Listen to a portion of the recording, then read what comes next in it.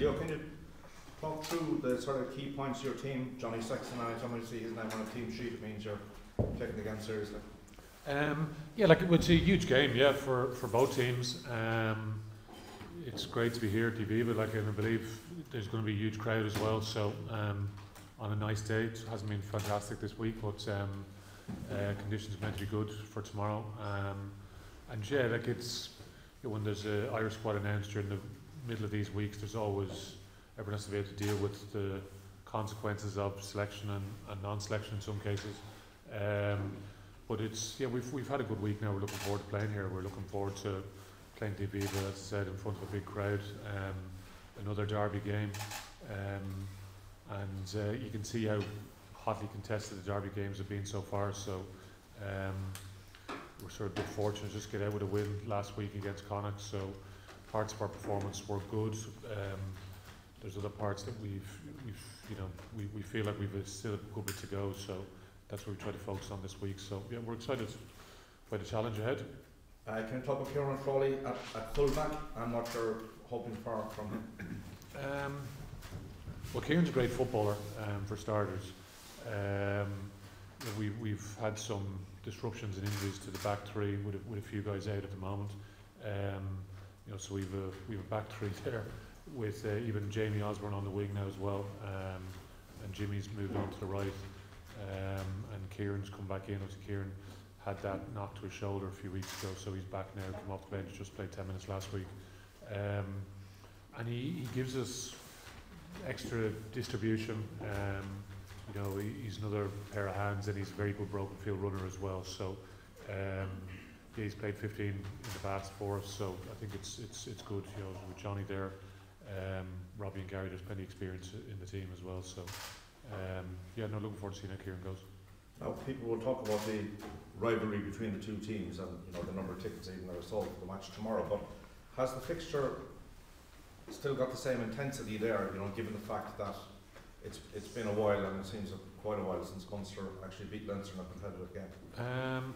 Yeah, definitely. Like if you think it's what it was going to be, close to 45,000, hopefully here tomorrow.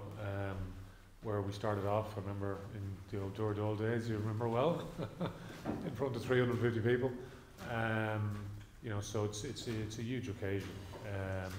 The nature of the week on week, like that's the challenge. But I guess I said it after the game last week. Like for Irish rugby, it has to be a point of difference for it, isn't it? Like the way the provinces are supported, the sense of identity that each provincial team has, and they have their own unique identity. And it's important that we all try and celebrate the individual provincial identities.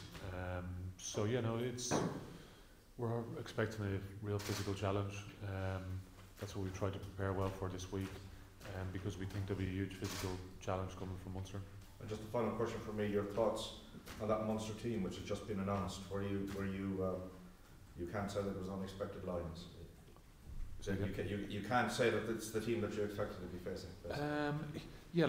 We heard some reports about a few injuries, and that's the challenge. I think some of the squads were pretty thin for the start of the season, which always places a bit more pressure on everybody else then. So, some teams will come through that better than others. So, we were ready for anything really, like in terms of selection part, because we'd heard a few rumblings and rumours about the potential guys that may be missing. So, anyway, we tried to prepare accordingly.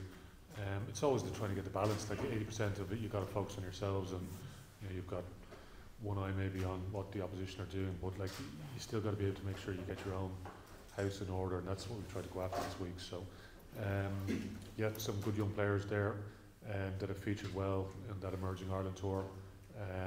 Some of them came back into the fold straight away last week, and they gave a really good account of themselves against a big physical Bulls team. So, we know they can deal with that physical part. So for us now, as I said, it's just making sure we impose ourselves in the game well.